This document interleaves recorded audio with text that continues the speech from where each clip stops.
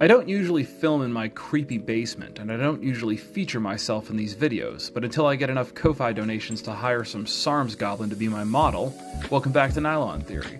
Today on Gear in 90 Seconds, we're talking about how to properly wear a pack. Firstly, ensure your pack is properly packed, keeping heavier objects higher in the pack and closer to your body, to reduce pack pulling and pack sway. When putting on the pack, ensure that you let out the shoulder straps, especially if you're wearing it over armor. Clip the chest cinch first, ensuring the pack straps are as close to centerline as possible. Tighten the pack straps, ensure the pack is sitting as high on your back as possible, and then tighten them again. If your pack has load lifter straps, tighten those too to lift the pack's load higher on your back.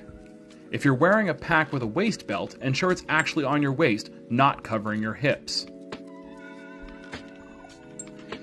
If wearing a pack with armor, it may be wise to use a device like the Mystery Ranch chest cinch strap to ensure that your straps stay on your chest, allowing your front plate to distribute the load rather than having the straps in your armpits, where they can cut off circulation and cause nerve damage.